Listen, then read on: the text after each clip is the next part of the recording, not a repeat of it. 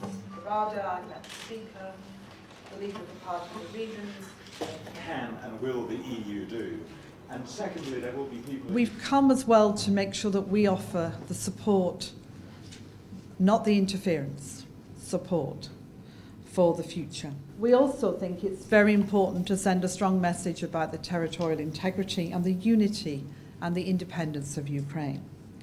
Everyone I've spoken to here recognises the importance of this country sticking together. You need to work together, and you need to recognise the importance of public accountability for everything that you do, and to build into your thinking how you will ensure that you are open and transparent and respond to what the people want.